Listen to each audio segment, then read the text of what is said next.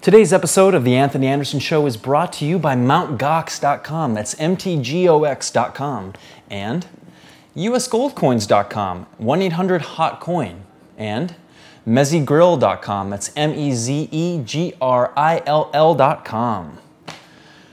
Greetings everyone, this is Anthony coming at you live from New York City. It's August 6, 2011. Mercury is in retrograde and things are a little wacky, so but we're holding down the fort. Got a lot of stuff to talk about today. Don't have any guests in the studio. It's just gonna be me talking about some things, some stuff that I've been up to.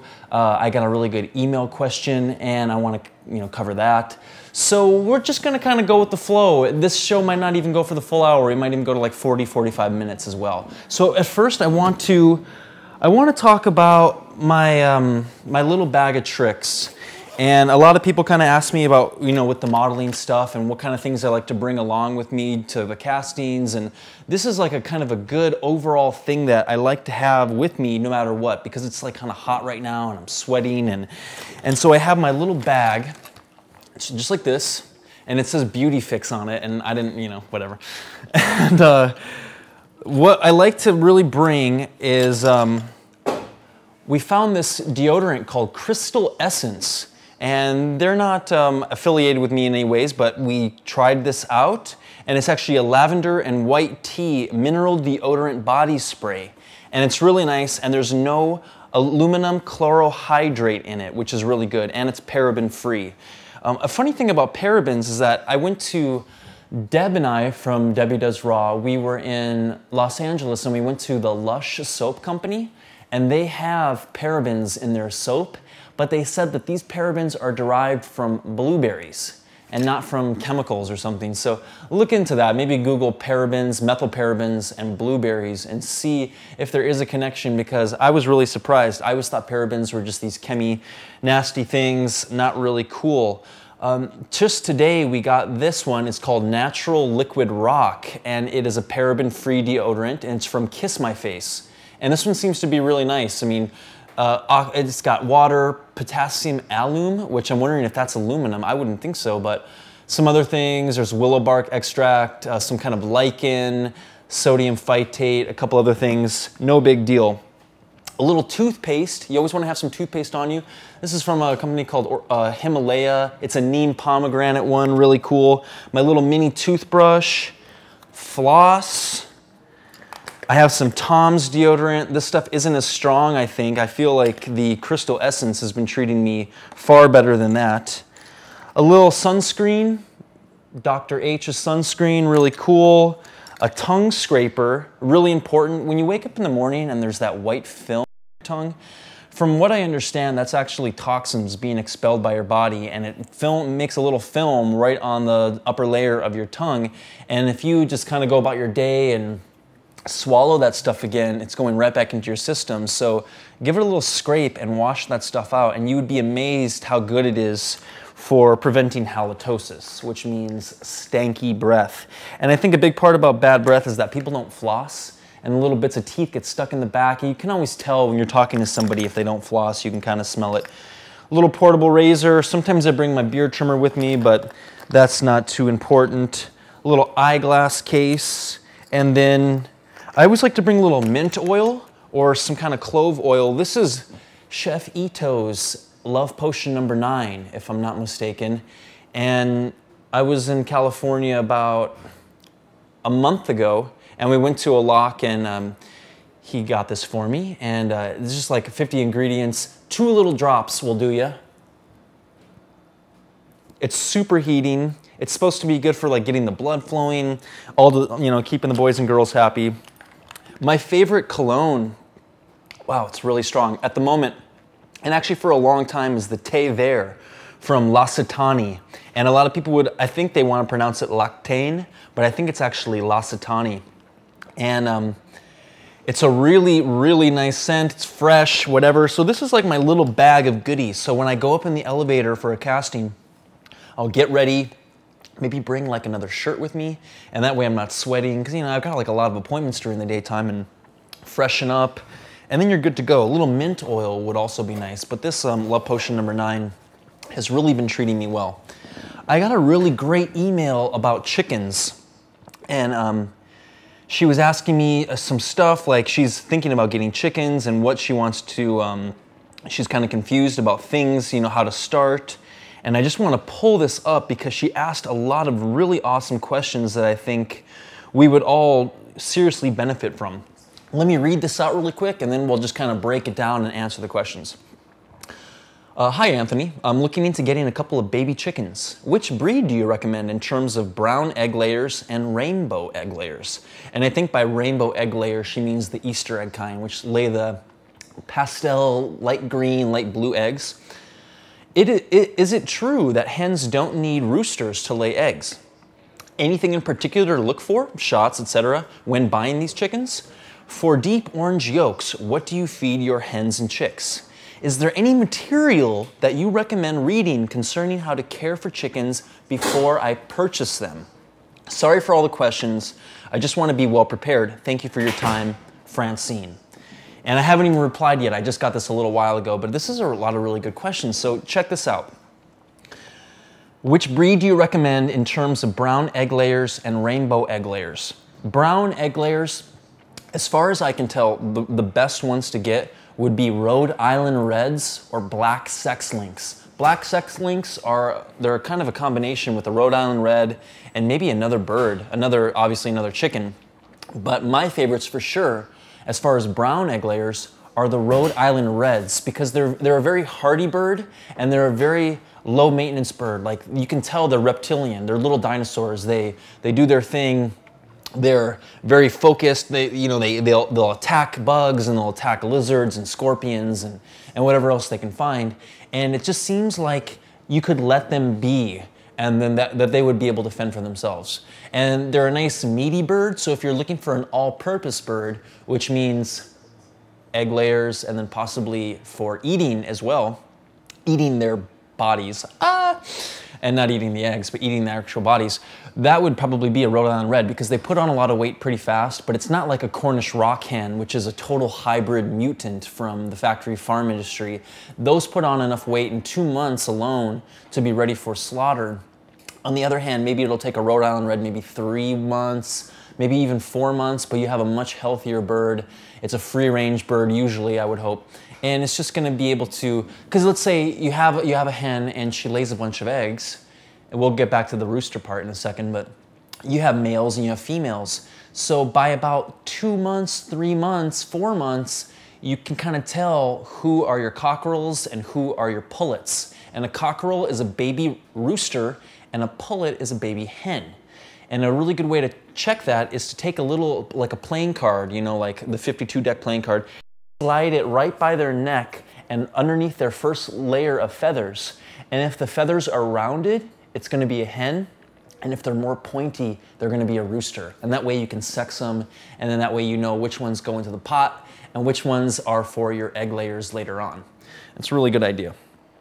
I got that from a show called River Cottage, and you can find that on Channel 4 in the UK. River Cottage is probably one of the best shows pertaining to holistic living, making your own food, raising your own food, living this kind of lifestyle that I'm a big fan of. River Cottage inspired me massively. Hugh Fernley-Whittenstall is a genius.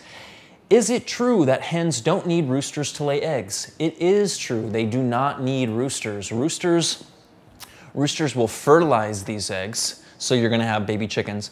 But I think another part of it, roosters, they're very loud. Roosters are very aggressive with their hens, where they'll beat up on the hens to keep them in line. And if you try and introduce a new hen into the flock, not only does that poor hen have to compete with the other females, but then she has to compete with this rooster. And I've seen roosters like tearing feathers out and just being really aggressive. So I'm not honestly a big fan about having roosters around. I don't think the protection is really all that worth it. They will kind of do their thing and protect, and you can walk up to a rooster and they'll start to kind of attack you, and you have to have a little stick and kind of push them away, and those things might come in handy. But overall, I think with the noise and the aggression that they put out, I just don't think it's worth it. So if you want to have more babies, you can just buy fertile eggs from a friend and then put them underneath a broody hen. And a broody hen is a hen that has she's become a mom in her mind. So all she wants to do is sit on eggs. And she will leave her clutch of eggs to go get some food and get some water, and otherwise she's right back on that clutch and she's waiting for that month to pass until she hatches. So what you can do is you can slip underneath her some fertile eggs. She's gonna think that they're hers, they're gonna hatch, she's gonna raise them, she's gonna protect them, and then you're gonna get your half and half batch of males and females. One half is gonna be the males, you're gonna probably eat them. The other half is gonna be females, and you're gonna save them or maybe sell them off because they're gonna be laying really awesome eggs. Overall, with permaculture and all this stuff, chickens are probably one of the best animals to raise because not only are they giving you good quality nutrients in their fertilizer, which means their poop, but you can, let's say like, okay, I want to go and do some wild harvesting, and there's only so much stuff that I can eat without a lot of processing.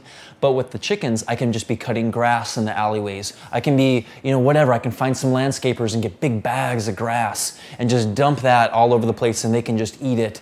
And those types of things really make it a lot easier to feed them, and you don't have to worry so much. And you're just going to get better quality meat, eggs. You're going to get better quality, you know, fertilizer as well. Funnel, and your whole neighborhood is going into these chickens, and then they eat it, and then they, you know, comes out in the form of eggs that you eat or poop that you use to fertilize your garden. So it's really, really good. I mean, even compared to, I mean, if rabbits laid eggs, that would be awesome. If goats, you know, laid eggs, goats you have to milk twice a day usually, so that's a lot more work. It's a lot more intensive time just kind of keeping tabs on everything, and they can be very destructive. Chickens can be destructive too, but you really have to realize that they're a tool, but they can be a tool that can get out of hand. So you want to kind of fence them in, and I'm all about pastured and free range, but if you can set them up in movable pens so they can keep doing their thing and eating grass, they have to eat grass and they have to eat leafy greens if you're gonna get good yolks. But letting them go totally free range is kind of an idealistic idea because you want them to be totally all over the place, but then you realize that they're pooping on your lawn furniture and they're pooping on your barbecue, and it's not as romantic as you think. So it's kind of good to have them structured. They're kind of like kids where they need a little bit of structure. Anything in particular to look for, shots, etc. I don't know if they actually give vaccines to baby chicks. I hope not. I don't think they do, and I wouldn't even want that. I feel when chickens eat a healthy diet, it's just like humans. If you eat a healthy diet loaded in minerals and omega-3s, you just don't get sick. You know, you don't need vaccines. Vaccines are for people that, one, believe all that nonsense, and two, are sick people, you know, and they need the vaccines and their immune systems are down, and, you know, needing the vaccines is almost an illusion in my mind. But if you're eating a healthy diet, all that stuff just becomes irrelevant. All the doctors, all the, you know, all the hospital, the nonsense, the insurance, you just don't get sick anymore. And it's the same way with animals. You feed them correctly, you don't get sick. I haven't been sick in 8 years since I've been eating a whole foods diet with real food and not processed. It's just like, it's a no-brainer, and I think that's why it's so obvious that we're fed all this garbage, because it makes us sick. Anything, so yeah, you don't want vaccines at all, and you want to make sure that they're not eating soybeans. When you buy their feed, look for the soybeans. You want to give them organic feed. You don't want soybeans in there. You can actually buy a big bag of wheat or a big bag of you know, organic shelled corn or sunflower seeds, and then you can sprout it or whatever, and then you can also just let them go free range, and you really don't have to spend that much on food. If you're in a small contained area, you might have to import a lot of food, but you can actually do that with vegetable scraps. And I highly recommend feeding chickens like fish, feeding them other, not chickens, but feeding them like roadkill and meat and just a lot of nasty stuff, because that's what they like to eat, and that's where all the nutrients are. And they say that a chicken and a hawk will eat the same exact diet, but if they're sitting together at the same table, the hawk's gonna eat the chicken, but they're eating all the same stuff. So remember that. They'll eat a dead rabbit, they'll eat mouse, they'll eat scorpion, they'll eat anything, really. They'll eat dog poop. I mean, chickens are crazy, so don't worry about all that kind of stuff. For the deep orange yolks, what do you feed your hens or chicks? You have to feed them leafy greens or grass. there has to be all the vitamin A, the beta carotene, and then that's going to show in the yolks. When I was living in Arizona, I would go drive around and I would cut grass from the alleyways. And it took about 4 to 5 days, maybe even a week, to start seeing the real deep change. And then they would eat all that grass. I'd have to go back to California and do some stuff with castings and stuff in Los Angeles. And then I'd come back 2 weeks later and the yolks would be yellow again. They'd be pale yellow because they're just eating the organic feed. They're not eating, and maybe they're eating bugs too, but they need to be eating leafy greens, veggie scraps. Yeah, unless there's piles and piles of spinach for your veggie scraps or whatever, it's not gonna show. They need to eat big bags of grass and big bags of leaves, and that could be like mesquite leaves, that could be anything, but they need to get the greens inside them if you hope to get the orange yolks. It's almost like the same if you're eating tons of spirulina or tons of foods with beta carotene, the palms of your hands will start to turn orange, and almost like the area around your mouth will turn orange and the bottom of your feet will turn orange. That's the vitamin A coming out of your body because it's almost overloaded. It's the same idea. You want the vitamin A coming out of the yolks. And what's perfect about eating the eggs is that it comes in a fat-soluble package because the yolk has fat in it, full of omega-3 fatty acids. And that way you can absorb the vitamin A. If you're drinking tons of green juice with no fat in it, that vitamin A is going to go right through your body. It's not going to get absorbed because vitamin A is a fat-soluble vitamin. And you need to package it with fat. So stir in a little bit of coconut milk, a little coconut oil, whatever it takes. Even take a few spoonfuls of coconut oil and then drink your green juice, whatever it takes. But you need to mix it with fat if you hope to absorb the vitamin A. Is there any material that you recommend reading concerning how to care for your chickens before I purchase them? We really jumped head first right in, and it's just kind of like common sense. There's a website called Backyard Chicken Breeder or BackYardChickens, mychicken.com. Just go online. You really don't even need any books. There's lots of forums. Go to permies.com. That's Permies, permies.com. Look on their chicken section and see what Paul Wheaton is talking about because he has a really good chicken system set up kind of based off of Sepp Holzer's ideas. Sepp Holzer is a permaculturist in Switzerland. I was going to say Austria, but it's Switzerland. Check out Permies. You don't even have to buy a book. I mean, the only book that I would really recommend reading, a few of them, would be Gaia's Garden and then Edible Forest Gardens, Volume 1 and 2, and maybe some stuff by Bill Mollison. There's a lot of good books out there that are going to teach you a lot, but if you want to cut to the bone, rubber to the road, just go online, permies.com. Thanks so much for the questions. I just want to be well prepared. Thank you for your time. That's the thing with chickens. It's like, it's almost nicer with animals compared to plants because the animals will give you direct feedback pretty fast. And if you're going to get chickens, you can start with hens. They're probably going to cost about $3 a piece, maybe $2.50. I would also get, oh, sorry, I didn't cover this about the brown egg layers. As well, the rainbow egg layers, look for the Araucanas and the Americanas. And they're the ones with little puffy cheeks and little tufts coming out. And they might be white, they might be gold. We have one, Prudence. Her name is Prudence. She's in Phoenix. I haven't seen her since March, but beautiful chickens, beautiful chickens. An interesting thing to think about is a lot of people freak out about coyotes and hawks and predators.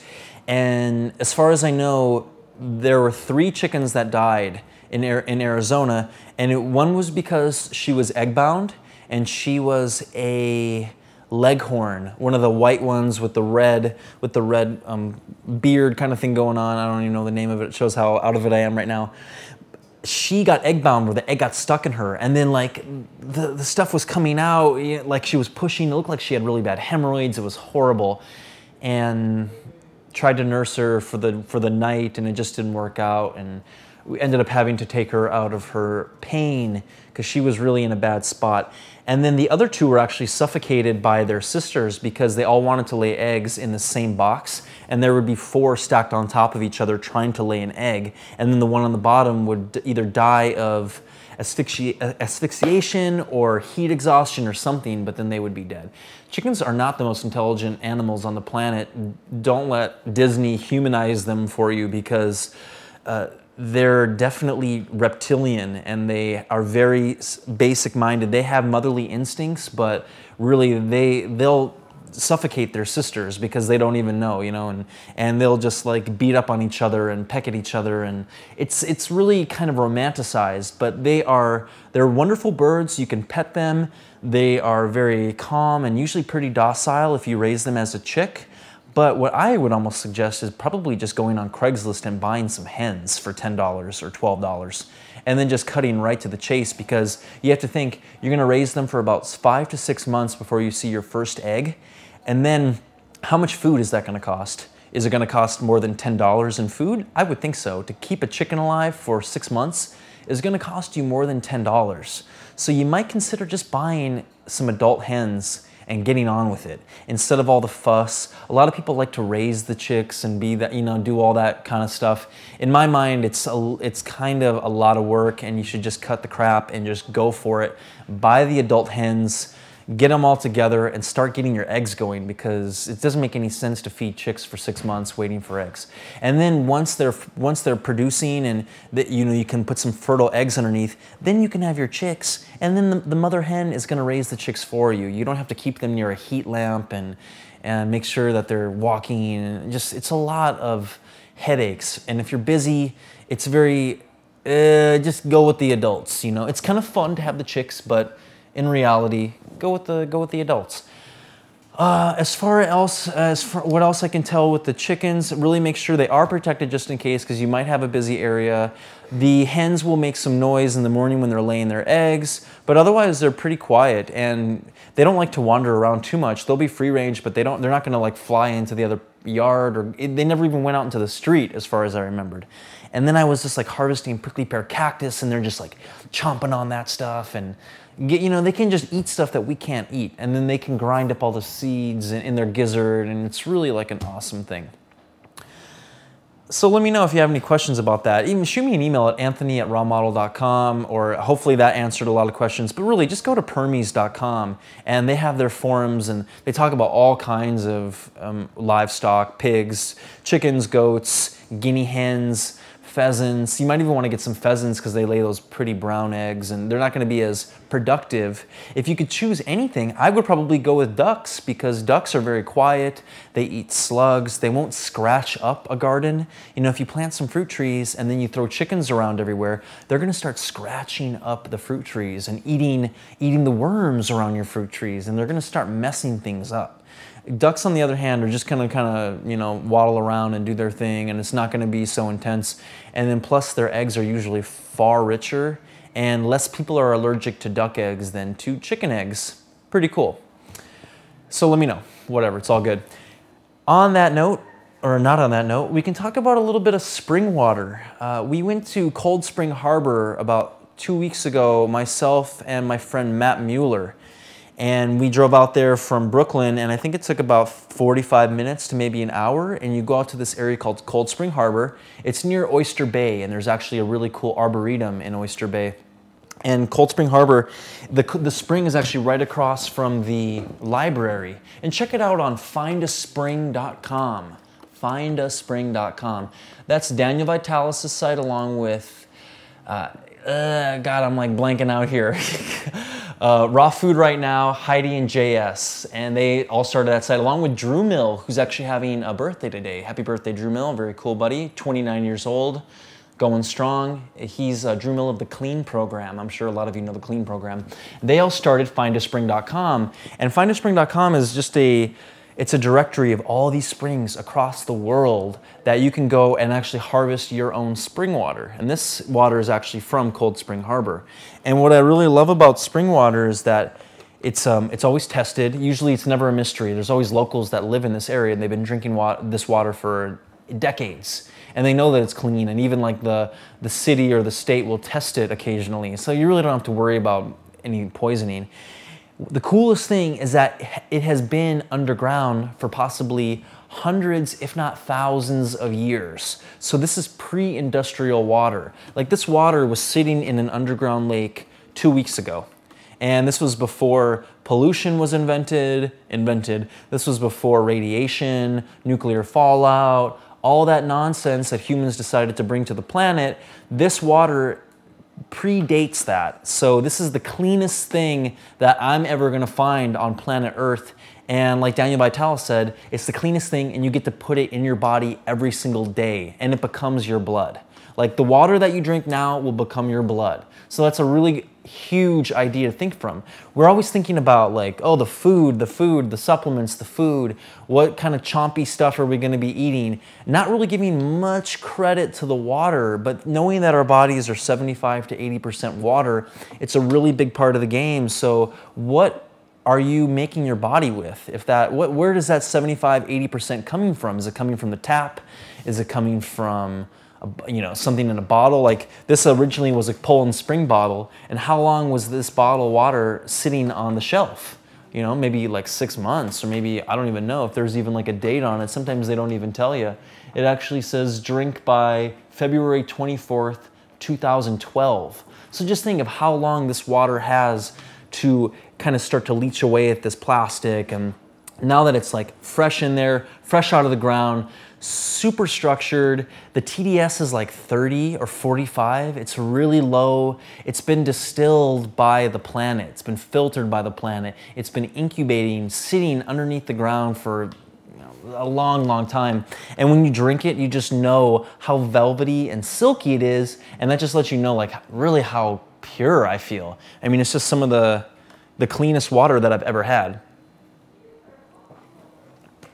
And for the cost of some gasoline and a day trip, it's yours for free. So you don't even have to buy water anymore. And that's, I mean, really, that's why I love like Daniel Vitale so much, is that bringing findaspring.com, Heidi and JS too, of course, but it's such a great free resource that I've basically eliminated my water cost. And I don't even have to worry about filtration anymore. That's really the key. And it's like, it's the same thing with wild food. Like this is wild water. So wild food, wild water, it's actually the best possible form of nourishment that you can get. And usually it's free if you're willing to invest the time and energy into harvesting it yourself.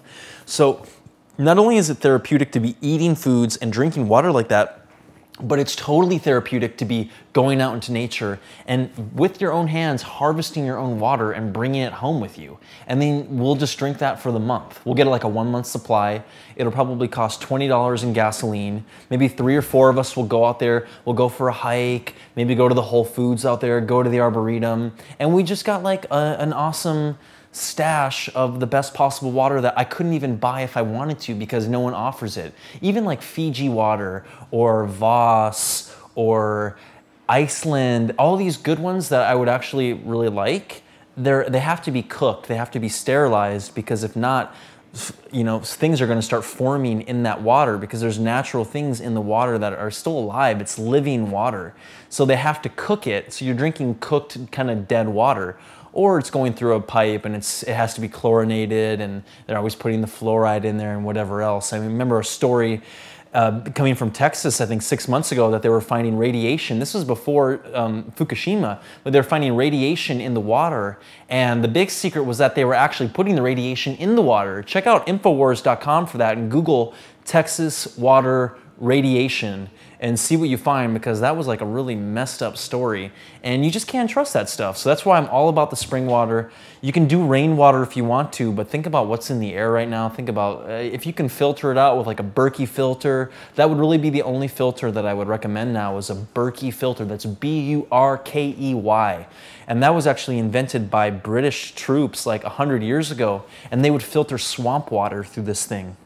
And then out would come pure water. So you could actually probably urinate in this stuff and then get pure water coming out of it. It's kind of a crazy idea, but that would be the only way I would really want to drink rainwater now, because I'm thinking radiation's up in the sky, whatever else, the exhaust, and that's coming down liquefied by the rain, and it's just like not something that I really want to deal with. I like the spring water. It's been protected for millennia, and now you get to drink it. I mean, and really, once you drink it, and okay, another thing too, when I harvest spring water, I like to harvest it in these bottles called Better bottles. And they're plastic, and it's like a non-leaching brewing bottle that they make for making wine and beer. And it's, I think it's the #1 maybe. And you can check out better-bottle.com. It's an option. What I like about that is that it's light and that it's not gonna break in the car, because a lot of people, they get the big 5-gallon Mountain Valley spring bottles, but they're glass, then a lot of times people will break them. What you can do is, when you go to nurseries and you buy plants, usually they come in these black buckets. And funny enough, a lot of these bottles will fit right inside these black buckets, and you can like wrap a towel on the inside for extra padding, and then that's like a secure little thing. Sometimes also I get these half-gallon glass bottles from Strauss Creamery, and that's kind of a West Coast grass-fed milk operation. These little half-gallon glass, and you put them in a milk case or a milk crate, and I think it holds maybe 6 gallons, because there's either 10 or 12 of these bottles, and they just stack really nice. And you only have to hold 1 bottle at a time, just like this. This is a lot lighter than a 5-gallon jug. And if I were to trip and fall on a big glass 5-gallon jug, that thing it would break, and it could like cut a huge hole in my body, and it's not something that you want to deal with, especially now that fall's going to be coming, winter's coming, people are going to slip on ice. Try and go with the better bottles, or go with smaller glass bottles, and then get it into glass when you get home. If you know it's going to be a long-term storage thing, get it into the glass, and then you're going to be better than having it sit in plastic for a little while. Well, oh, the water's so good. Let's do a little. Let's talk about Mt. Gox and our sponsors. Mt. Gox, online exchange services for Bitcoins. They now take euros, British pounds, Australian dollars, and now Canadian dollars. There are continuing fees of 0.3% now through August 9th, which is coming up pretty fast, so act soon. And usgoldcoins.com, and that number is 1-800-HOT-COIN. Call the phone number if you want to talk to them. They're actually really good about customer service. You can probably talk directly to Andy Goss on the phone. He's a trusted advisor for investments in rare gold and silver coins. If you've been paying any attention this week to what's happening with the stock market and what's happening with gold and silver, it's going up like crazy. The stock market's going down, the dollar's going down. There's really no hope, in my opinion, in non-tangible assets. You have to think about stuff that you can hold physically in your hands and that you can put away in your home, because the way the government's going and the way the government's growing, I just don't trust them in the upcoming years to not take everyone's assets. Sounds a little paranoid, but their actions speak for themselves. So again, 1-800-HOT-COIN.com. Sorry, 1-800-HOT-COIN. And Mezzi Grill. Mezzi Grill, authentic Mediterranean food meets modern flavor, and they're now serving breakfast. They're on 8th Avenue at 55th Street in New York City. They are the first restaurant in the world to offer services that cater to Bitcoin customers. So if you have Bitcoins and you want to buy stuff with Bitcoins, you want to buy some food with Bitcoins, go to Mezzi Grill. And they're just a couple blocks south of Columbus Circle, and they're now on the NYC Clean Plates. So that's great. It's clean food. We want to be eating clean food, and I've had their food. It's awesome. They've got lamb. They've got vegetarian options. It's all primo stuff. So let's talk about some events coming up. I'm doing a talk on August 11th at Organic Avenue, and that's organicavenue.com. Check the events section. If you scroll over a little bit to your right, you'll see the events right there, and then I should be on top now because it's coming up pretty soon. I'm going to be giving a 2.5-hour lecture workshop talk called A Model for Living, and that's kind of this blueprint formulation that I've made in the past, I would say, 8 years. I started getting into this holistic lifestyle in 2003, 2002. Getting conscious about what I was eating, having to really step up my game for modeling, exercises that I've learned, books that I've read, things that I feel have really helped me along the path. This talk is all about condensing those 8 years of struggles and triumphs and trials and tribulations into this really great condensed 2.5-hour lecture. And we're gonna be doing some guided meditations. I'm gonna be giving away a lot of samples from Amazon Herb Company. I recently joined teams with them, and they sent me a bunch of stuff that I'm supposed to sell, but I just want to actually give it away to people and get them excited about these products. And I really believe in this company. They're doing some amazing stuff with reforesting the Amazon and in empowering indigenous cultures and tribes down there to really support the forest and not feel like they have to cut it down and grow soybeans and GMO corn or even sugarcane. You know, like Brazil talks so big about how they're powering all these cars on sugarcane, but these fields used to be Amazonian rainforest, so people can drive around in their cars. I don't really see what's so awesome about that. So the trick is to show everyone that there is an intrinsic value, there's an economic value. If people are so obsessed with money and all that kind of stuff, they need to know that there's a value in an intact rainforest. There's Brazil nuts. I had Brazil nuts this morning, which is a wild food. Brazil nuts, camu camu, you know, chuchuhuasi, coca, maca, all you know, acerola, all these different really powerful superfoods, padiarco, cat's claw, ayahuasca, that's not for sale, but all these things are coming out of the Amazon, and they're very, very powerful foods coming from a magical place on the planet. And people are cutting it down to grow soybeans, to feed cows, or to feed humans GMO soy. It's nonsense. We got to stop that right now. And the only way we're going to do it is by playing the economic game and showing people that there's money involved. So that's the whole thing. Amazon Herb Company, I'm giving away a bunch of freebies. We're going to be making samples. They've got a great rainforest tea that we're going to be handing out. And I'm actually going to be handing out some SpringWater samples too, so people can see how awesome SpringWater is, and maybe I can encourage them to start going and not buying SpringWater, but harvesting their own SpringWater. I mean, if you're going to buy some water, go for it. I mean, no matter what, you're probably going to have to, because you're not going to have it set up so you can keep doing the SpringWater day in, day out. But if you can, please try it, and that's what this event's about. I want people to try this stuff. I want people to kind of immerse themselves in my world and see what works, what doesn't. And I'm just kind of really tired about health gurus telling people what to eat and how to live, and they just don't look like vibrant living people, and they're supposed to be eating the best foods on the planet, and I don't know, you know. So I'm looking for people that are walking the walk, doing their thing, you know, super sharp, looking good. And that's what this talk's all about. It's like, I've had to really step up my game to make money in New York City as a model. It's really competitive. I mean, there's so many guys that look like me. And for me to be able to work, I really need to be in good shape. I need to be lean. I have to have clear eyes. I have to have good skin. My hair has to be good. My nails have to be healthy. And that's where all this real whole food, raw food, all came into play. And the exercise stuff. And I had to determine a way to stay active with exercises. So in about like 2 minutes, we're gonna start doing a few exercises that I learned, and then I'm gonna do this very extensively during the talk, but I wanna show you maybe like 2 or 3 quick things so everyone at home, you know, I wanna make sure this is really spreading far and wide so you can really enable yourself to stay consistent, because that's the key. I don't really care what someone's technique is. I don't care if they're doing this or whatever, you know. I just want to know how long they've been doing it, because really the people that you see at the gym and they've got the results, they've been just doing it, and they know how to do it, and they know how to give a little extra, they know how to give 100%, and they're making it fun, obviously, or they're motivated enough to keep going back to the gym.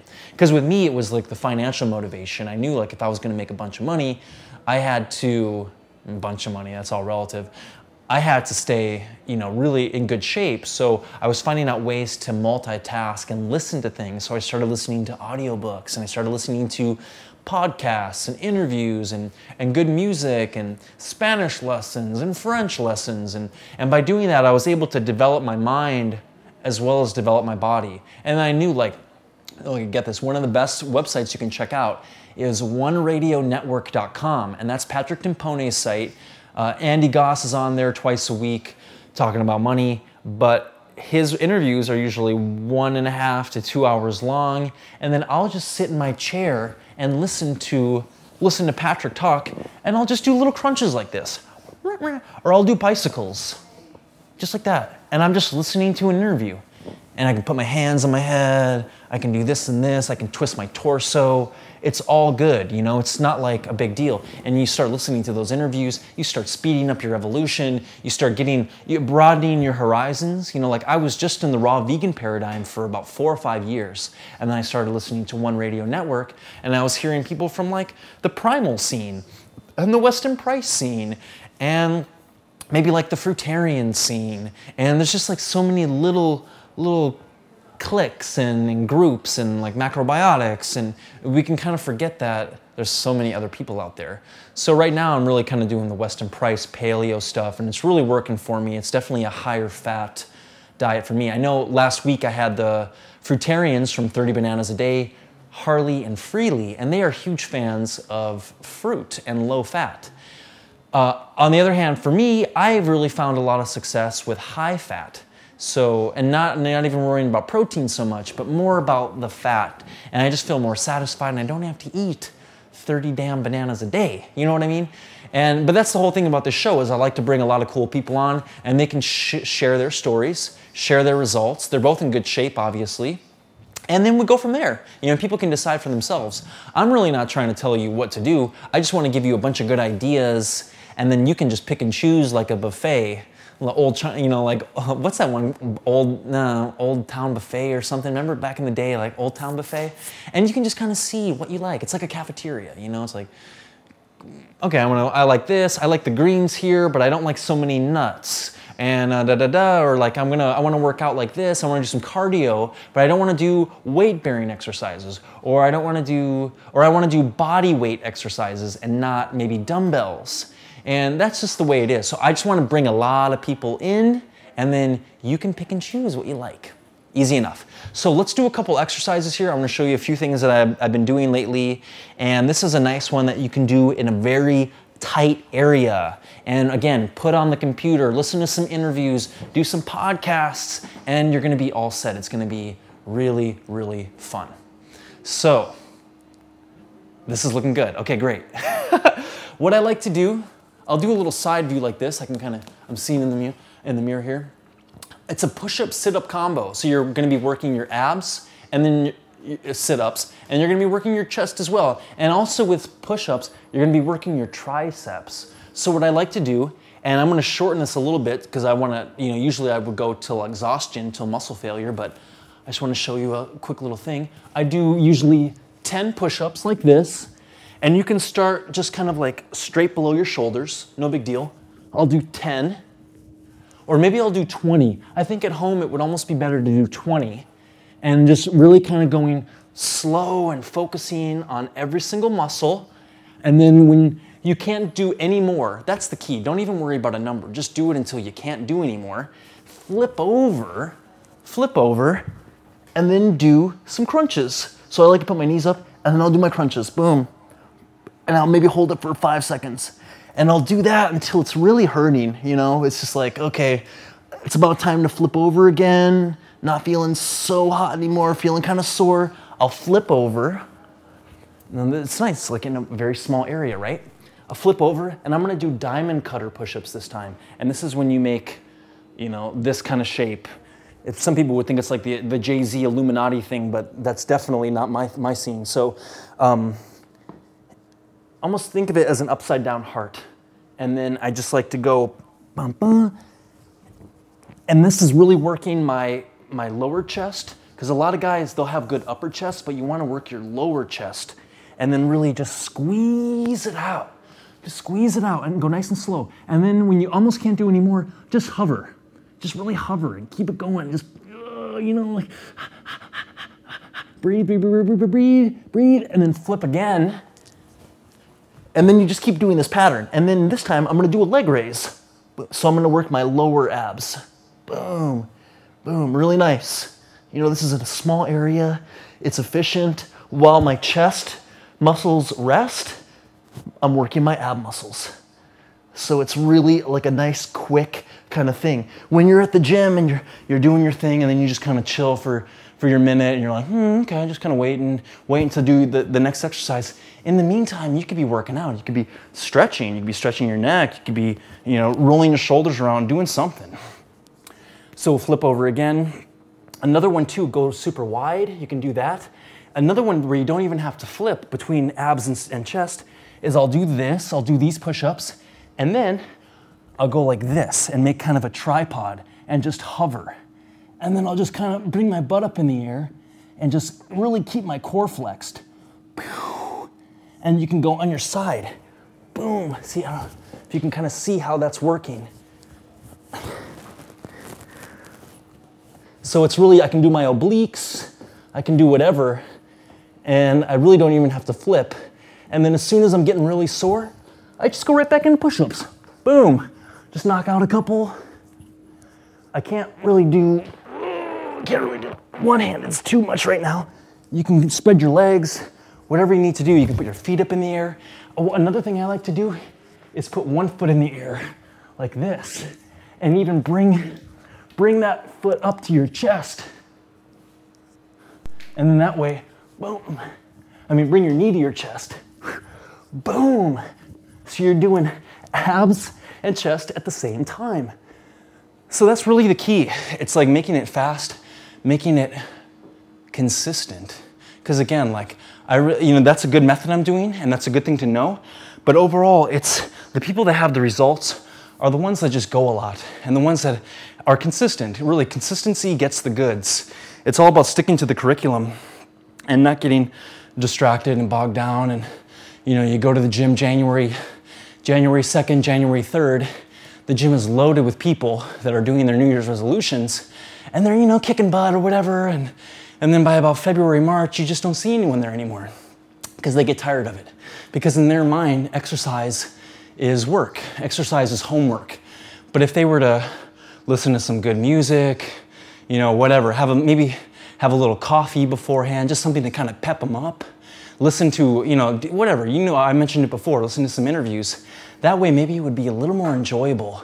And then you would see them in June, you would see them in August, and you'd see them right before Christmas holiday. So don't really worry about technique so much, worry more about how to make it fun. So I'm gonna really get back into all that stuff. Not get back into it, I'm gonna talk about it at the event for Organic Avenue in, I believe, 5 days. And I'm gonna be doing a lot more, doing some shoulder stuff as well. Like, here's another one. I'm sitting on a chair right now. I'm getting all sweaty. I can just sit here and go like this. Watching TV, watching the news, getting brainwashed, all that good stuff, getting depressed, that acidic CNN.com, whatever. And I can do some shoulder stuff like this. Even just stretching. Flexibility is a huge part of the game, and it's gonna make your muscles build, I think, because you're getting them stretched out and they're healing, and you can just sit and watch some TV. It's really, multitasking is a lot easier than you think. And if you have a rebounder per se, if you have a rebounder, you can just stand in front of it and just bounce and watch TV, put on some Netflix. I'm a big fan of Netflix. I like Hulu.com. I watch a lot of YouTube. There are some great Terrence McKenna videos on YouTube recently. Google him, Terrence McKenna. He's an ethnobotanist, and he actually passed away about 10 years ago. It's T-E-R-E-N-C-E. There might be 2 R's in there. McKenna, M-C-K-E-N-N-A. Terrence McKenna, a genius. He wrote the book Foods of the Gods, or Food of the Gods. Maybe Foods of the Gods. Really awesome stuff. So I'll just put on some of his talks and just do some, boom, boom, work out my abs like this. I'll just kind of stand here and just do stuff like this. And how hard is that, Boom, boom, boom, boom, boom. Easy, easy, easy. And that way I'm able to stay consistent and I'm getting my workouts in. Another thing too, get this, I don't like to structure my exercise hour, like I'm gonna exercise, blah, blah, blah. I like to maybe, if I've got 10 minutes, I'll just do what I just showed you on the floor there and just crank out the chest and the stomach. And then maybe later on today, I might have a spare 15, and then I'll do my bicep curls, or I'll do some pull-ups. Pull-ups are a great one. Who do you know that does pull-ups? Probably nobody. People really don't do them on a regular basis, but just imagine if you did, you'd get those nice muscles down in your back, really good, good arms. Pull-ups will do everything. And when you do a pull-up, you can bring your knees up and just hold it. I'm really all about the isometrics, just holding the position and really making the muscles struggle, because that's where you're gonna see the challenges, and then that's where you're gonna see the growth. It's just like life. If there's no challenge, there's no growth. And I think that's why so many kids these days, here's my little side tangent. That's why so many kids these days are marshmallows, because both figuratively and literally, because there's never been any challenges in their lives. Parents want to make life easy. They want to make life, you know, as just like whatever, you know, like easy for their kids. Very, very, you know, I'm not saying nepotism, but in that kind of realm, like giving them things and, you know, paying for college and whatever, you know, paying for the car, paying for the insurance. And then these kids have to enter the real world at age 22, 23, maybe later if they go for an MBA or a doctorate or something, and they're total marshmallows with no work ethic. You know, think about that. So really, you have to challenge yourself, and there has to be growth. And if not, you know, look what we're going. I mean, as a country, we have to compete with China, India. You know what I mean? Like these things are really really coming to a forefront now, so we really have to enable ourselves and give ourselves some challenges so we can grow and be stronger. That's really how it is. I think that's just about it. We're probably going to wrap this up fairly soon. Again, I just want to mention the event at Organic Avenue, and that's going to be August 11th, 2011 at 6 o'clock. I believe it's 6 o'clock. I don't think it's 6:30. It's 6 to 8:30. And then I'm just going to be really just the whole thing. I'm going to be talking about permaculture, building food forests, the forest gardens, why urban permaculture. Going to be talking about the exercises, of course. Going to be talking about green lifestyle strategies, such as harvesting the water, you know, shower filters, recycling, home composting, vermicomposting, all of these sorts of ideas that we can incorporate into our lives, both to save us money, do our part to not be a part of the problem. That's a big part. I'm not going to say that you recycling in your house is going to save the earth, but it's going to feel good not to be a part of that problem, that's for sure. And then you're going to be doing better stuff for your health. The less packaging you have, the less processed food you're eating, it all really kind of serves itself. It's really an amazing thing. And then I'm going to be doing some guided meditations. So let's just finish it out with a guided meditation. They're going to be doing like a little qigong stuff too, and that's going to be really cool. But let's just, if you can, if you want to, you know, I'm sitting here doing this. If you feel like it, I think you'll get a lot from it.